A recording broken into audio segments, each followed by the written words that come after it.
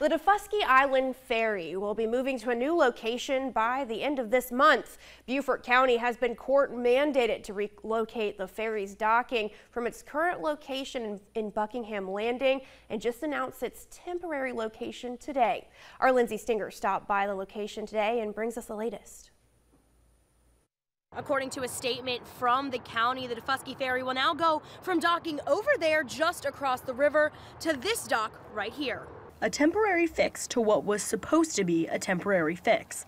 We understand it's not ideal, but we can expect some future embarkation from the C.C. Hague boat landing, and we just appreciate everyone's patience while we work out something a little bit more long-term.